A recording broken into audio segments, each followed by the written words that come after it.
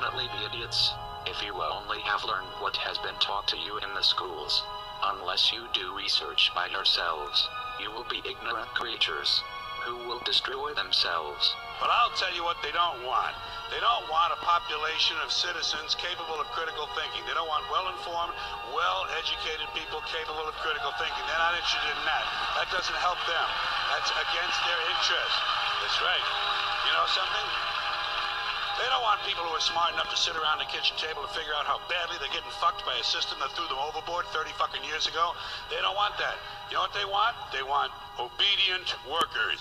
Obedient workers. People who are just smart enough to run the machines and do the paperwork, and just dumb enough to passively accept all these increasingly shittier jobs with the lower pay, the longer hours, the reduced benefits, the end of overtime, and the vanishing pension that disappears the minute. The third thing we should warn you about, it's the media programming. You will see that in the houses there are electronic devices transmitting moving images and all kind of programs. You will soon realize that the people spend most of their times watching at these screens. Be careful. Unless you want to become a cattle, don't do like them. And no, I will tell you why. These devices are used by the elites to achieve basically 3 goals. The first one is to distract you. The TV is a great invention, very useful for the elites, since they can achieve to have all the population distracted, staring at a screen, entertained with a virtual reality, which will ensure that you don't pay attention to the real world. Your distraction gives the elites the chance to exploit you. But you people sit there day after day, night after night, all ages, colors, creeds. We're all you know. You're beginning to believe the illusions we're spinning here. You're beginning to think that the tube is reality and that your own lives are unreal. You do whatever the tube tells the tube. You eat like the tube. You raise your children like the tube. You even think like the tube. This is mass madness, you maniacs. In God's name, you people are the real thing. We are... The second goal of the TV is to misinform you. Through movies, news and documentaries, the elites will give you a fake view of the world you live in.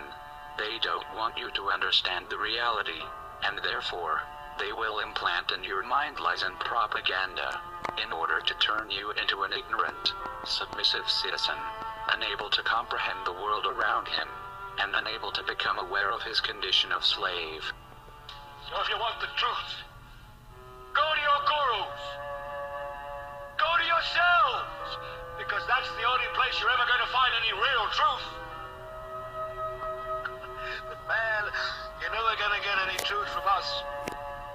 We'll tell you anything you want to hear. We lie. Another application of the TV will be to bombard you with images that will implant in your mind values, complexes and aspirations that will turn you into a superficial and stupid human being. Through the TV and the media, you will be programmed like a robot to develop behaviors that benefits the elites. You will be persuaded to spend your wealth in things that you don't need. You will be brainwashed to feel unhappy with yourself, so that you will spend all your life looking yourself on the mirrors, instead of looking the world you live in. You will be implanted needs that will keep you focused in irrelevant things that mean nothing in the scheme of the entire world. Another thing the elites will do is to use propaganda, lies, and false flag terror attacks to try to implant in your mind hatred towards other fellow human beings.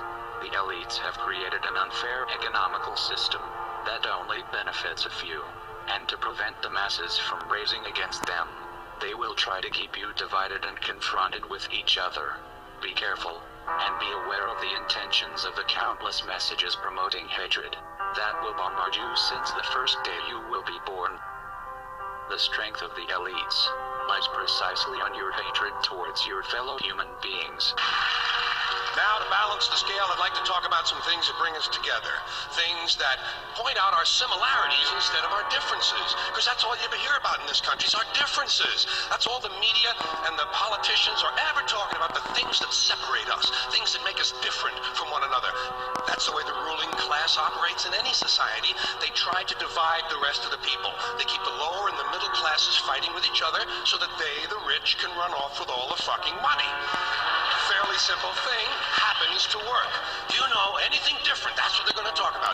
Race, religion, ethnic and national background, jobs, income, education, social status, sexuality, anything you can do, keep us fighting with each other so that they can... Finally, you will live in a society that will surround you with countless distractions.